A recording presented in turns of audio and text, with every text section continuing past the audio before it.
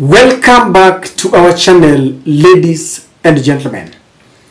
At this point in time, I think we can donate our president to the USA. He can stay with Joe Bidden there and he just rules and governs from Washington, D.C. or California or wherever it is.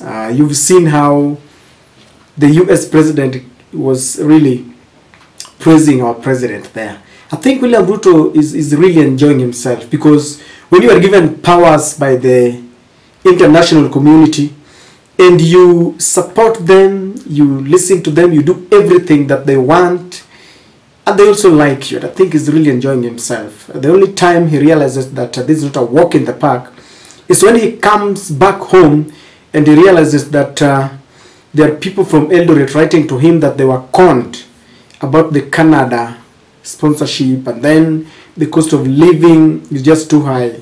But then when he's out there, he really feels good, because they keep on heaping praises on him.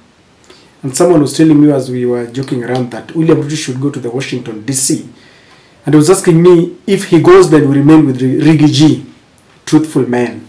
And he was saying that afadhali Ruto. By the way, between Rigathi Gachagua and William Ruto, if you were to be given a choice kati ya hawa wawili, uchague unataka kubaki na nani? Whether will remain with the truthful man or William Ruto. But I'm here to tell you, as I've always opined, that we are being governed from the USA. The only sub-branch that we have in Kenya is the US Embassy, held there very tightly by Meg Whitman. By the way, you realize that as William Ruto toured the USA and that he was meeting the giants, tech CEOs of the technologies, he was there with Meg Whitman, who was really marketing Kenya. And they really love it. The only thing that they don't care about is our plight. But as a result of the dalliance between USA and William Samoei Ruto, and in his penchant to do away with Uhuru appointees and Uhuru's projects, something has come up.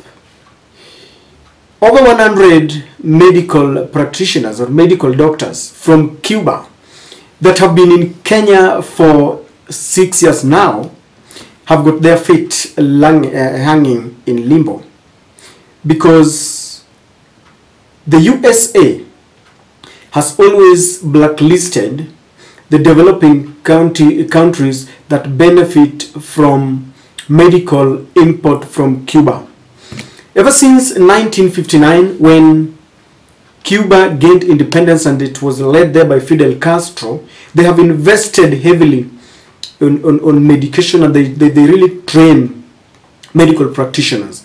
And if you look at the website, exporting their medical services and medical personnel to other countries has earned them, or yearly earned them, over 10 billion shillings. It is more than even the tourism sector, and very many countries benefit from them.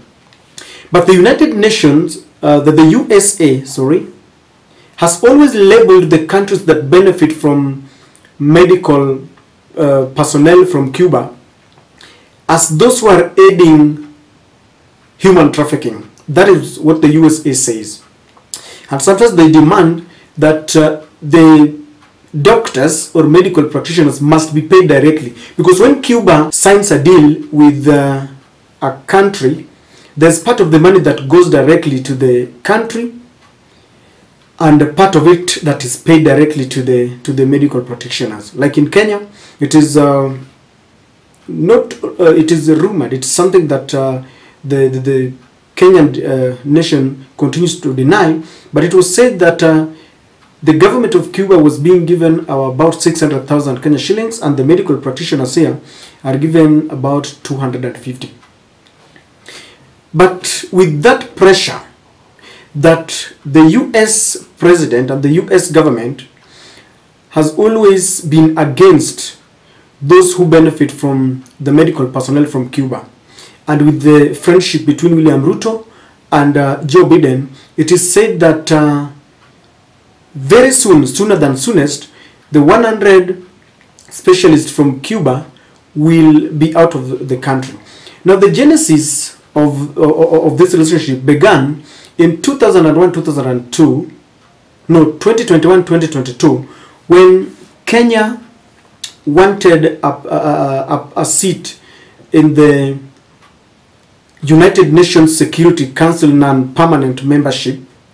And during that moment, the former President William Samoei Ruto started engaging other countries and the other Caribbean countries, and that is where he went to such countries like Cuba to support Kenya's bid to get a non-permanent security seat, the United Nations Security Council seat as a non-permanent member.